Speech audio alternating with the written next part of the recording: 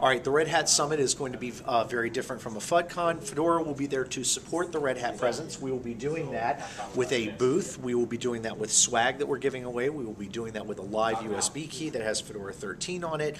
And we will have a special room dedicated to not only Fedora, but associated upstream projects that Red Hat invests in, such as Spacewalk, for example. So the next things that we'll be doing are getting the room scheduled together, getting a people list together for manning the booth and room, and also working on the modular press kits so that we can use part of those modules for handouts at the summit.